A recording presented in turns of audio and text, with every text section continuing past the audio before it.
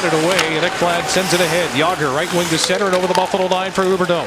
Top of the circle, Jonathan back to Jagr, scores! One-timer shot by Jaromir Jagr, and the Panthers with a 4-goal lead at 6-2 here in the second.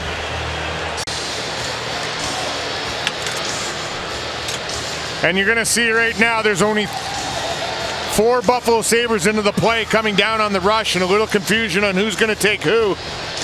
And you see Jonathan Huberdeau, nice job, step into the middle, and what that does, it opens up the lane to drop it to Jaromir Jagr, who's on his off wing.